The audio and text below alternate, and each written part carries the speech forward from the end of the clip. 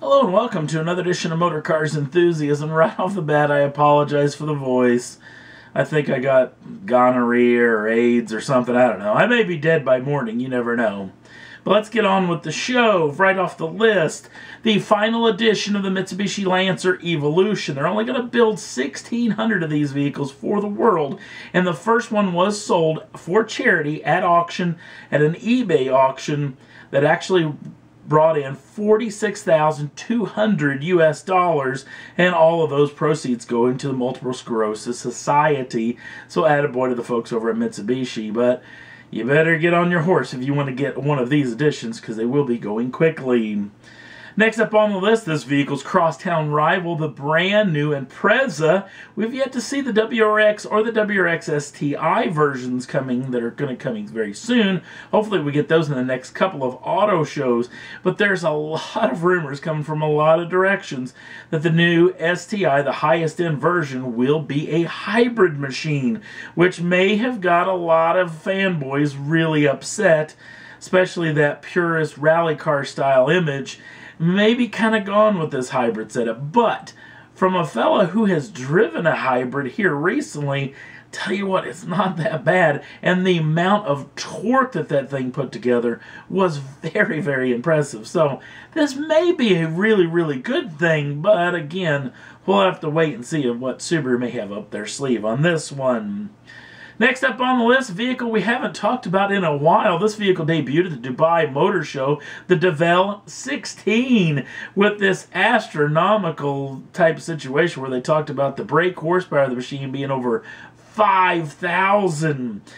Well, now here we are, at least a year gone by, haven't heard little to nothing about this machine, and then a video surfaces on their YouTube channel. It shows a group, Steve Morris Engines, out of Michigan, here in the United States, has actually built the first ever Devel 16 engine.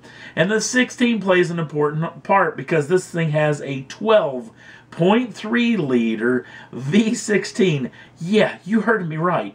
Now, this is not two 8-cylinders bolted together. They're claiming this is one-piece crank, also one-piece billet aluminum 16-cylinder block.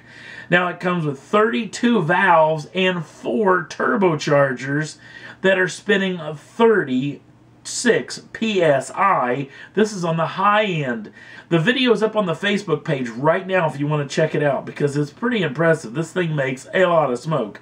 In fact, this vehicle on the dynamometer was making 4,515 brake horsepower at 6,900 RPMs and 3,519 pounds-feet of torque at just 6,600 RPMs.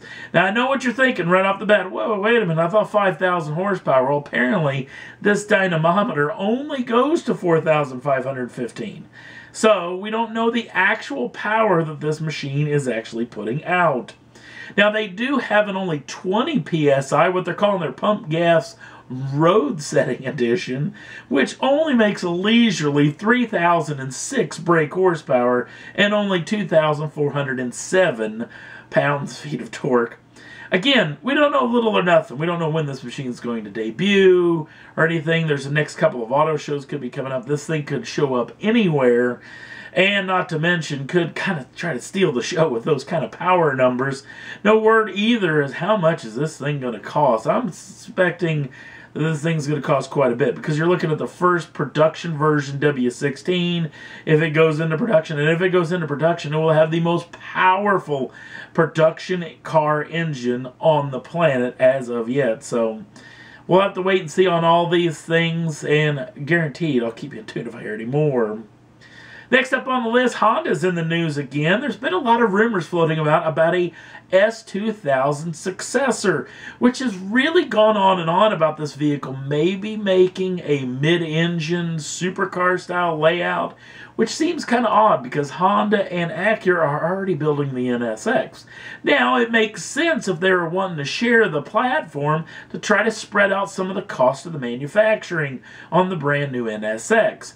But now we're hearing another rumor coming out that the S2000 will go back to an FR platform, front engine, rear wheel drive, and maybe going head to head with this particular machine, the brand new MX-5. Now, the early rumors suggest that there's going to be an entry-level model which will go nicely head-to-head with the new MX-5, but there will be maybe a turbo version, maybe something like the Civic Type R engine inside of it that will be making well over 300 brake horsepower. Again, these are all just rumors, so we'll keep you in tune if we hear any more. More MX-5 news. In fact, the next two stories are about the little Mazda Miata. The new MX-5 got Japanese Car of the Year, a very prestigious award in Japan, and is on the final list for the North American International Car of the Year award in Detroit, Michigan at the Detroit Motor Show. This vehicle will be going head-to-head with two other machines, and it being this machine, the brand new Honda Civic is in the running for the North American International Car of the Year, and also the brand new Chevrolet Malibu. Again, these are all voted on by journalists and will make their debut with their winner at the first day of the Detroit Motor Show coming up the first part of January of 2016. The Truck of the Year finalists have come out as well, and it includes the brand new Honda Pilot from the folks over at Honda. Also, Nissan's brand new pickup truck, the new Titan XD, an interesting machine which is kind of in between a half-ton and a three-quarter ton for that kind of in-between type work. Also, Volvo's brand new XC90s in the running for this as well. Again, these all will debut, as far as the winner is concerned, in the first day of the North American International Auto Show in Detroit, Michigan, in the first part of January.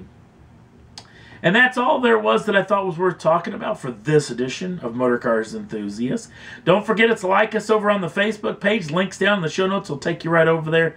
You can check out the Devel V16. Goodness gracious, it makes a really nice noise too. Quite surprising for a lump that's that large. Also, if you'd like to subscribe to the channel, you can do so at any time and get the first dibs on the brand new shows as soon as they come out. Thanks for watching. We'll see you again real soon.